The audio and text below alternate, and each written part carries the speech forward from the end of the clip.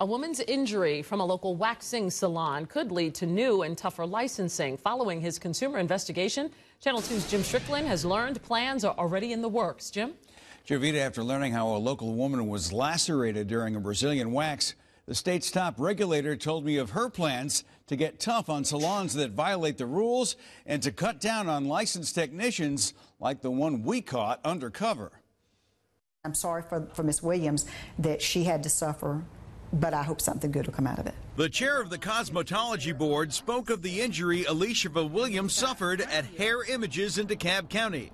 Williams had no idea of the salon's 20-year history of violations. What is it going to take for you all to either be shut down or either just do right? Someone who wants to violate the law is going to continue to do it until there's a deterrent that stops them, and that being criminal action taken against them. Kendrick wants the legislature to give salon regulators criminal enforcement powers.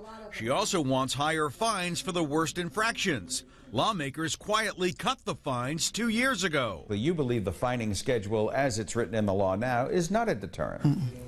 No, I don't think so. Despite the salon operator's denials, Hair Images got fined for this woman waxing with no license. She worked on our undercover producer, and Williams says she's the one who caused her injury. Kendrick wants to create a new license focused solely on waxing with easier qualifications. Our hope is that more people will do it legally and be better educated to do it safely than what we're seeing right now.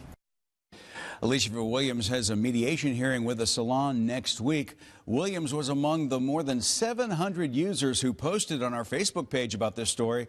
The story reached more than 500,000 people on social. Question is whether any legislators were taking notice. Jovita. All right, Jim, thank you.